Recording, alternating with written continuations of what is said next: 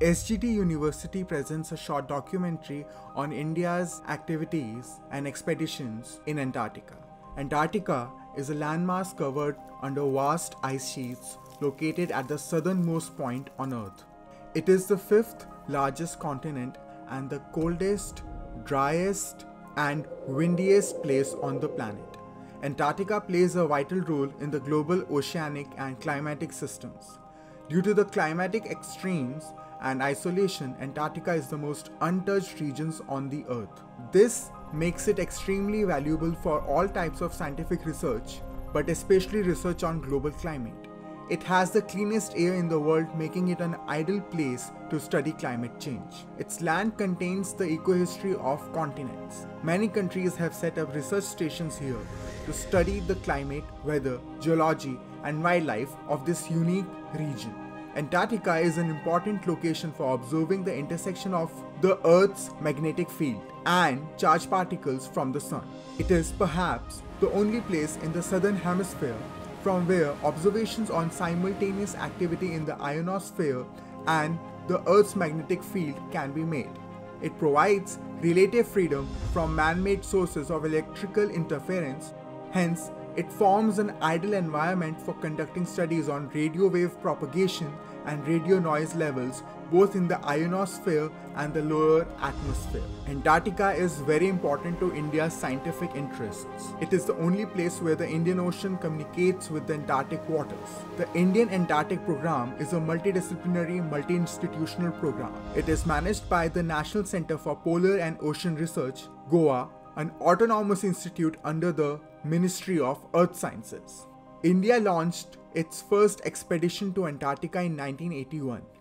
Prime Minister Indira Gandhi had initiated the program on priority. Famous Indian marine biologist, the late Dr. Syed Zahoor Kasim, led the mission. He was then the Secretary of Department of Environment and held the post of Director, National Institute of Oceanography.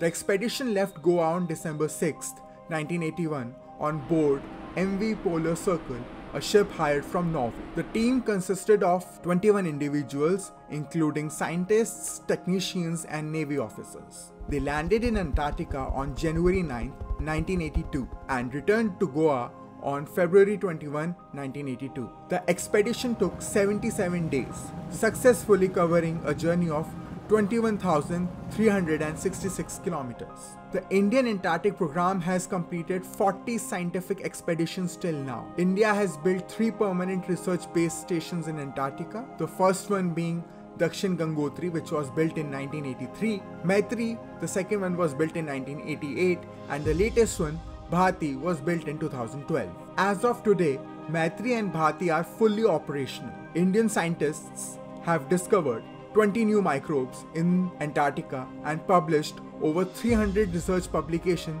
based on Antarctic studies. Politically, Antarctica's status remains neutral and it is regulated by the 1959 Antarctic Treaty, which established Antarctica as a region of peace and cooperation. The treaty applies to all the land and ice shelves south of 60 degrees south latitude, almost 10% of the Earth, and now has more than 45 signatory nations that meet annually to discuss and decide activities in Antarctica. India joined the Antarctic Treaty in 1983 as it flagged off its third expedition to the frozen continent.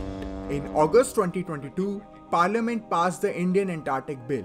The bill aimed at having India's own national measures for protecting Antarctica's environment. The bill also proposes to set up Indian Antarctic Authority under the Ministry of Earth Sciences as the apex decision-making authority. Indian research programs in recent expeditions to Antarctica are aimed at understanding Antarctic climate, geology, sea ice, greenhouse gases, and their linkages with climate change using ice core drilling.